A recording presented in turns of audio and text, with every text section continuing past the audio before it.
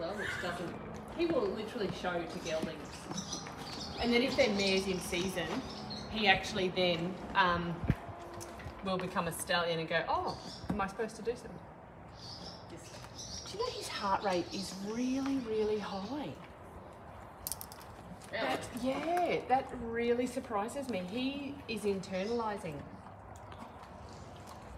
So before we do the procedure, Dr. Louise, as you'll see, IV is just giving him some sedation. This boy's name's Tuffy, and that'll just quieten him down for the duration of the procedure, which is about half an hour. And it's just a light sedation. Away, otherwise he'll choke. No food. Tuffy's not allowed any food. This really your friendship? Yeah. Don't worry, the room will start spinning and we'll be friends again. Oh, there's pizza.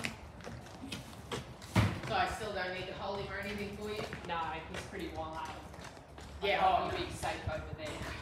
So am I doing pizza now or you do something? Sorry. Am I doing pizza now or you do something? You can do it if you want. Because all you have to do is assess her non-drug him. There's no if, but, I guess. Right, I'll let you do it while you're on the video.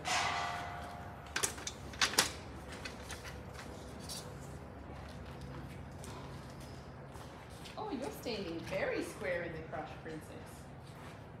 Hey, Mister.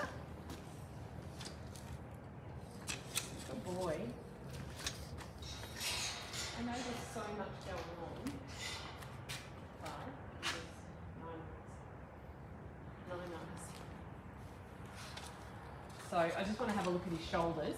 Standing square in the crush, I have a look at their shoulders, because a horse will compensate through their shoulders if they're not engaging this hind end. They'll fall to a particular shoulder, and it's always the contralateral. And his shoulders are pretty uneven, so I'm just going to move that mane.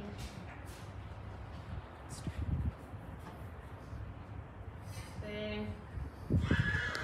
And I'm looking at the musculature, and he's actually at the front of this right shoulder. He's got a huge muscle there that he's almost like bracing on that shoulder, and they're just not nice and even and sloped. They're all over the shop, really. If you come and have a look on my stool, you can have a look at his shoulders.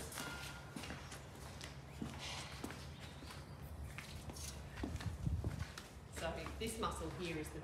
Oh, yeah, so yep. Yeah. Yep. And they're just not even. See, No, they're not. Yeah, yeah. And it just means he's not moving evenly. Doesn't mean that he has internal issues at all. It just means he has issues. Yeah. Yeah. So, and that's the big thing. I'm not going, oh my God, this horse is bugging internally. And this shoulder actually looks a lot lower, but they're not. It's just the musculature. Yeah. You know, unless he does have a shorter leg, then yes, it is smaller. But I can't imagine that's the case. And so they fall to their shoulder when they're not engaging behind, and then one overdevelops. Yeah. Okay. And it always indicates the contralateral. So if he's not using this hind, he'll fall to that shoulder. Yes. And so now I want to feel those psoas muscles again, because he's relaxed, and a muscle has to have a relaxation phase, otherwise it won't repair. Do you want to sit straight again? No, he can do what he wants now. Yeah. And so the right one was, so the left one was smaller and contracted, the right one was over contracting, but it felt like an okay size. The right does not relax at all. It's staying contracted. The left actually relaxes. So what that's telling me is that the right psoas is potentially pain guarding. It's constantly on. The left-hand side is atrophied because during locomotion and general day life, it has to do all of the load bearing of this entire animal because this side's doing something else. Yeah. So that's the psoas that I'm talking about. So now I follow the psoas to the iliac crest, where it joins the iliacus muscle and becomes the iliopsoas. And I'm just following that down towards the inguinal ring. That actually forms a border of the inguinal ring. The inguinal ring is where the testicle migrated through Yes. to go into the scrotum. Yep. Yep. So it's a sort of important area. Interesting, he doesn't have any adhesions in the right inguinal ring. So that's not what I expected. I expected to find massive amounts of adhesions. in there. He's spasming when I touch down here. But yeah, no adhesions. It's very congested though, this muscle. This is the one that's not relaxing, so it's continually holding on. Right, okay. Really congested towards the insertional point. I can't feel the insertion because it's the head of the femur where it inserts, but I'm heading down that way. And he doesn't like me massaging it because it's contracted. Okay, so heading to the left-hand side, which is the one that does relax, but it's too small. Okay, it's atrophy. Okay. You do have to biopsy a muscle to prove that it's truly atrophied. Yeah. I have to put that in because I'm on tape. But when I go to the left inguinal ring, he has adhesions, oh, and they're crunchy in his left inguinal ring. He has massive adhesions in his left inguinal ring. This is his reaction when I'm on those adhesions. Okay? Now, if you remember back to when I felt his inguinal rings, I went, oh, that left one's disgusting. Yeah. There was no movement externally, which means the adhesions are from the deep end into the superficial. Yeah. So he's got adhesions in his left inguinal ring.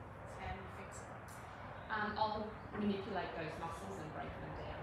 So what I do first is just get some blood flow into the area, which is not fun for him. And then I'll go around and have a look at some other things while I'm in here. All right, princess. This is why I drug them, because if I didn't, I'd have no headache. Oh no, yeah. And that's his grumpy face, and Yeah. he's And quiet. So. and they're males, their pain threshold's very low. Yeah. Got that on tape. So now I'm just going to head up towards the kidney region. Very controversial.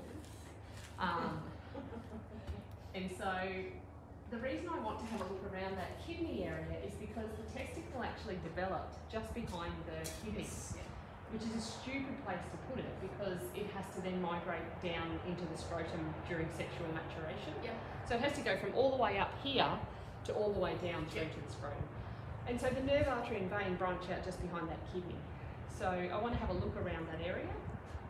And also I want to feel the kidneys just to see how their fascia, because they share that same fascia with the psoas muscles. So I want to see if they're congested or anything like that. It's going to be a lefty kind of day today. His left kidney is congested. Yeah.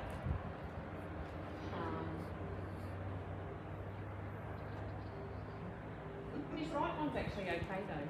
Yeah, that's right idea. Yeah. So the left kidney, but this is the this psoas is the one that's been atrophied. Like it's overloaded and overworn itself out, and so it just means it's a chronic issue. So all that pooling around the kidney is just a chronic problem. While I'm on this left-hand side, I also come and have a look at the spleen, because the spleen tells me the powerhouse of the immune system, how internally he's coping. It's actually quite central and very congested.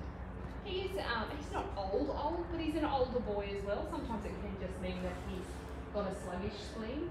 But it is one I'd probably recommend giving him a little bit of a boost with his spleen, and we just use rosehip for that.